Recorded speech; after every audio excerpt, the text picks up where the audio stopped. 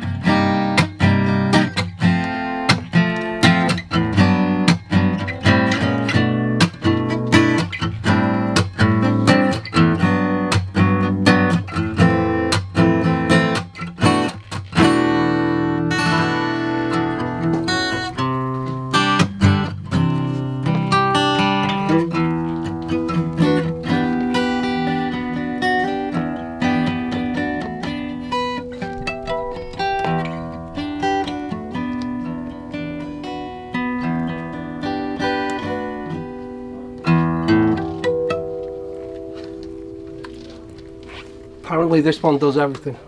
You can strum it, or you can play it delicately, or as delicately as I can.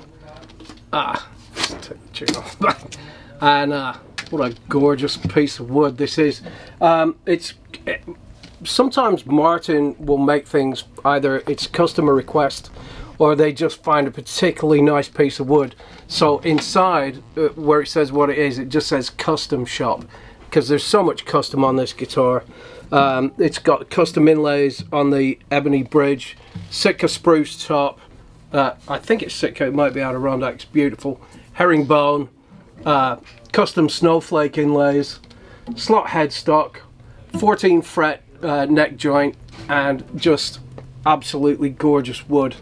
Not sure what that is actually. I know it's rosewood of some type, and I believe those are Scheller custom tuners with the mother of pearl inlay.